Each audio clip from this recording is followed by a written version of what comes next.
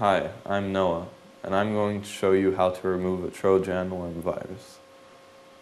A Trojan virus is a virus that not only can cause damage to your system, but it's especially dangerous because basically it can allow another user to control pretty much your computer and make it do various actions.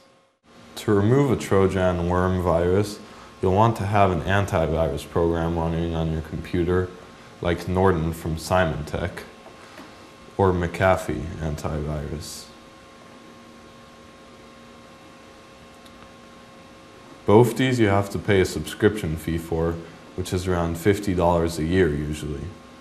So if you don't want to chip in that much for an antivirus program, you can also get a free one, like Avast Antivirus Free Edition,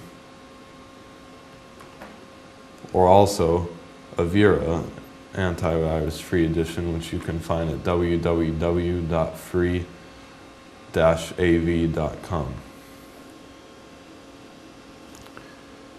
Now once you have either a free antivirus or one that you paid for installed and running on your computer, simply launch it and then try doing a system scan to locate the Trojan worm virus and then try to remove it with the program. You'll also want to make sure that you keep your antivirus software up to date. Make sure you have automatic updates on and that you're updating regularly. If you see some kind of red mark like this next to your last update, that means it hasn't been updating right and it might not get rid of the latest viruses.